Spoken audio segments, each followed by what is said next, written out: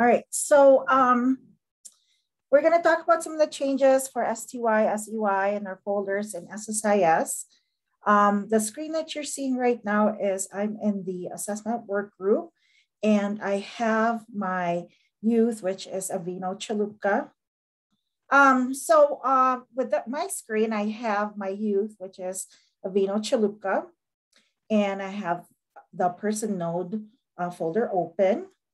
And because of the changes of FFPSA, I'm going to show you, give you a demonstration and show you those screens where we made those changes. And it's going to go live September 30th. So on the tree view on the left-hand side, under my youth name, Avino Chalupka, we have the sex trafficking, exploitation at risk.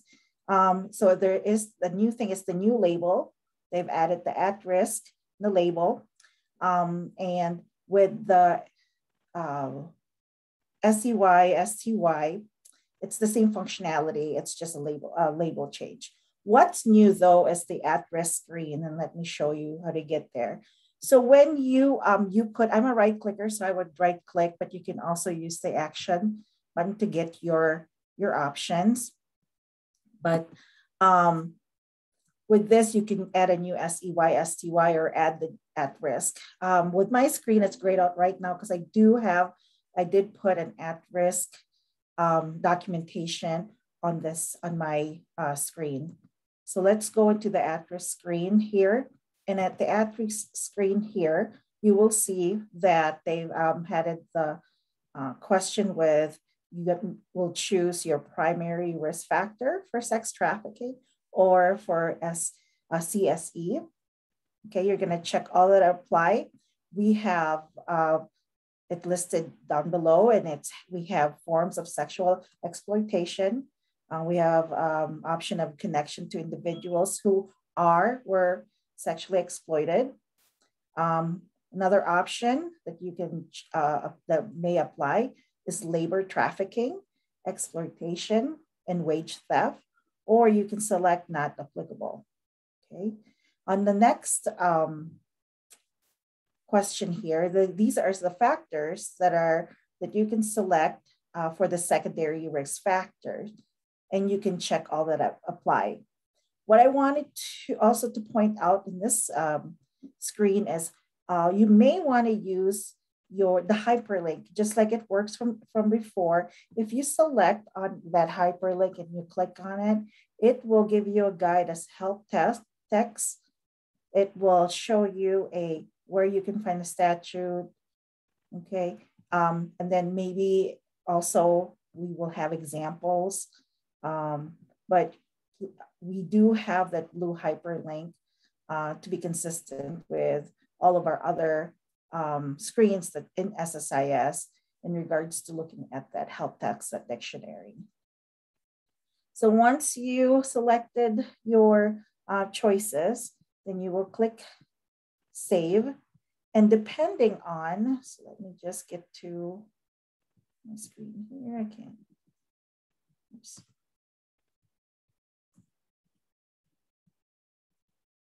Okay, so I'm just going to move down.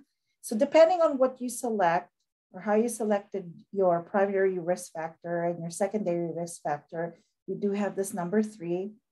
And with the number, and the third question is, does the youth meet definition for at risk of sex trafficking or commercial sexual exploitation? This applicable certification will say yes, if depending on what you select on the primary and secondary risk factors. Since this is yes, and if this youth will be placed in an out-of-home placement, you will need to link this at risk with in the placement. So how do you do that? So I'm going to go back again to we have the same youth, which is Avino. I'm going to go to the permanency folder, open that up. And then under the placement, location, and absences, that's where I would right click. Again, you can right click or use the action button or use the lightning bolt above.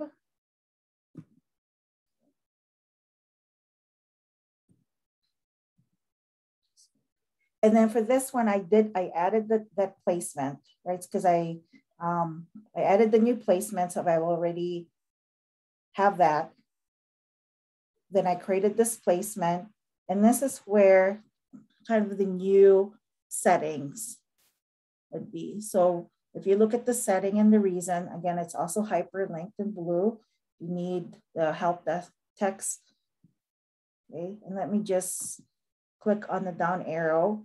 And we have two applicable certifications. One is for residential program, and the other one is for the group home staff operated. And Sarah and Darianne had talked about that, and I talked about it during the policy training webinar today. So these are the two settings that is applicable for Title IV-E, and then the reason would be the sex traffic, commercially sexual exploited at risk. So this is not added. So this is what we have, but how to link that then is if you go to the action menu, and then there is the add existing SEY, STY, or at risk link. You would click that, and that's what I here, okay. And then since up here, when we have the SEY, STY on the left-hand side, since the at-risk result for number 3, it says number yes. So I'm gonna link that to this placement and then click OK. Let's save the changes. And then if we look at the placement, now the at-risk is now linked to this placement. So just don't forget to link it if you are doing a placement, a child that's out of home placement, to make sure that we have that documentation needed for the requirements to get Title IV-E reimbursement. And that's it. Do you have any questions? Co-facilitators, do we have any questions?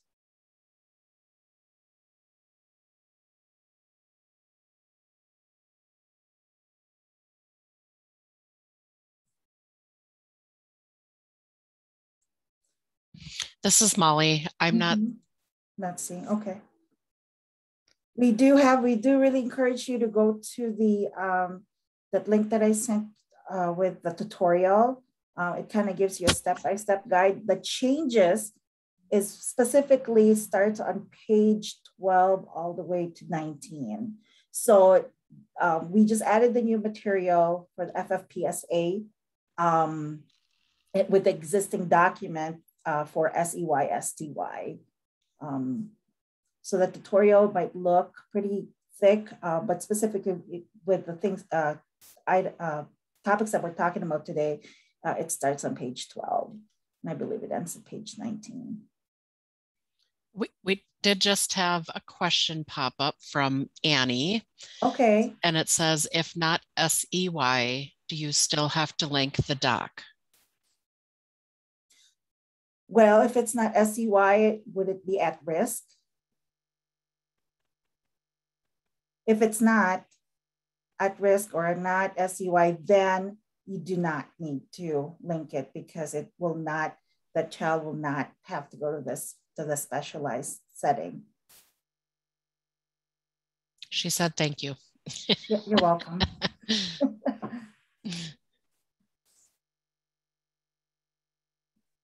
Any others? Nothing new. Nothing new. Okay. Okay. Yeah. Let us know if you have any questions. You can always call or contact myself or Eric Kratt. Always go take a look at their website at the Minnesota Child Welfare Training Academy. We will have the recordings ready up and running maybe in a week from now. We just need to give us some time to gather all of our documentations together, and then we will upload all of our video and documentation and in the FFPSA website through the training academy.